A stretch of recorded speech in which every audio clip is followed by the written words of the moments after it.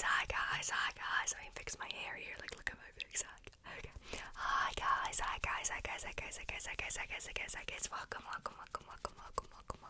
to my channel, or welcome back to my channel. My name is Gabby, and in today's video, I'm gonna be doing products I regret buying. So I did products I've been loving, and now we're gonna do products I regret buying. I just feel like they go hand in hand. So without further ado, let's go ahead and get right on into the video. Let's go ahead and get started. So with the first product, I'm really sad about this. So this is the Huda Beauty.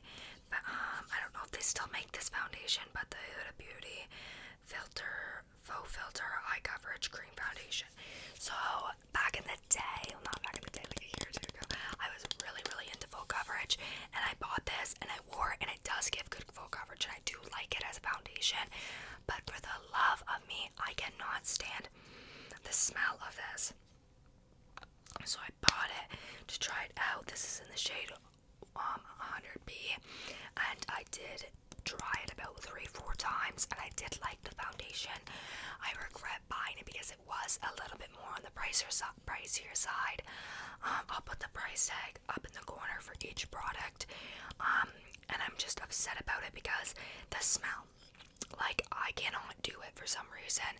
Anytime I go like to try this or to put it on or anything, it is just the smell. It is a really good foundation, I think, otherwise, and I'm really sad about it because I did try so many times with it, but I cannot handle that smell. That smell sticks with me all day, and that's all I can smell is that throughout the day. We're gonna get on to our next product. So this product is something I'm a little bit, please don't freak out. It's the Jeffree Star Platinum Ice palette. So I don't know, here's the thing. So I got this for Christmas, and so did my other friend. My friend got this for Christmas. My friend got this for Christmas as well. So my boyfriend got it for me. His dad waited online to get it when it dropped. This is what it looks like, very bright. As you can see, I've tried, I don't know if you can see, I tried here so many times, and when it came to me, this thing was like, this band was sticking up. I can't push it back down, it's like stuck like that.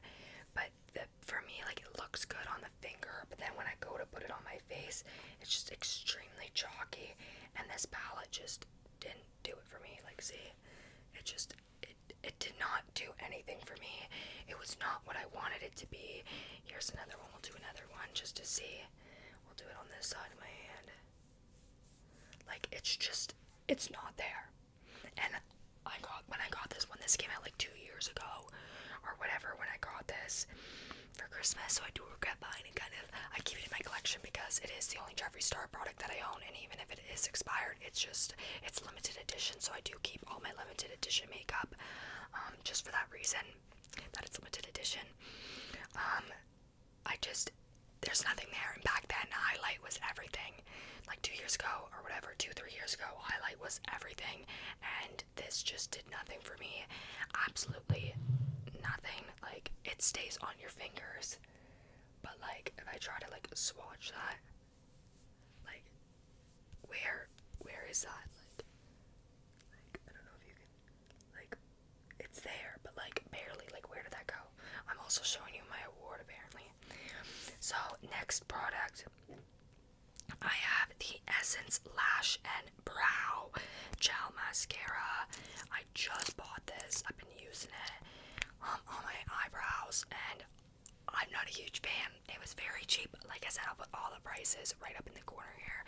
It was cheap, but it wasn't it. Like, it just, honestly, it doesn't do a job that I want it to do. Like, it stays up and not, I don't know, it doesn't do enough.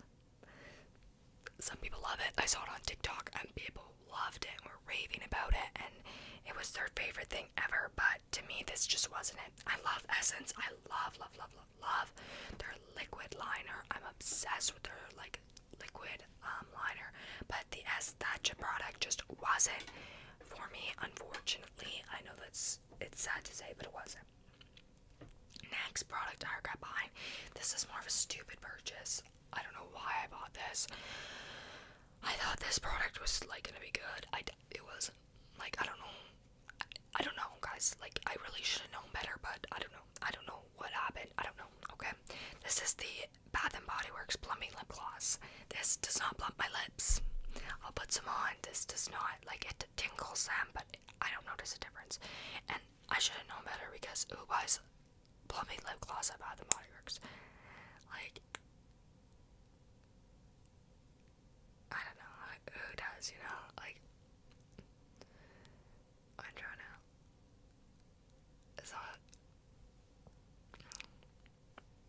So we'll see in a second here.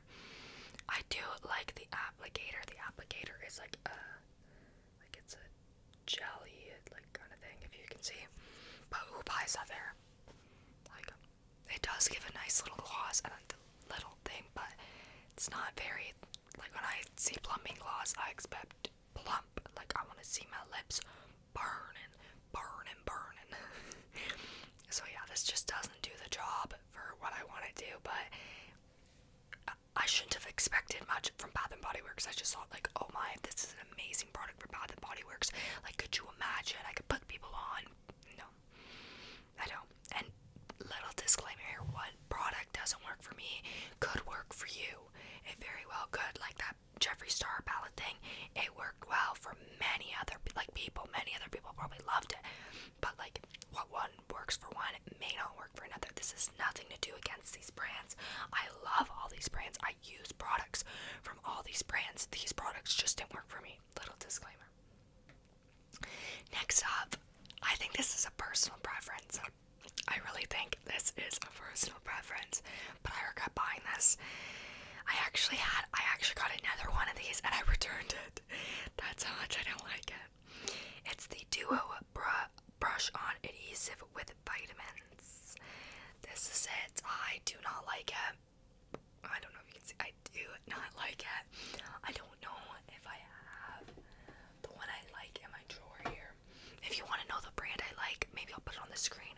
The one I do like that I use every day. So I wanted one that was a brush on like this. Like, I wanted one with this applicator to brush it onto my lash, but I don't like this adhesive. I don't think this adhesive works. I don't think it does the job. I just think there's way better ones out there. Way better ones out there for the price. Like the price isn't expensive, but there's way better ones out there. Like, this one does nothing to me. If I'm putting on a really thick lash, I'll put this adhesive on my eyelid, and then I'll put my regular adhesive on the lash, and then try to do it like that. But in all honesty, this didn't work for me, and it was not my biggest. I wasn't a big fan. Next up, we are gonna go on to the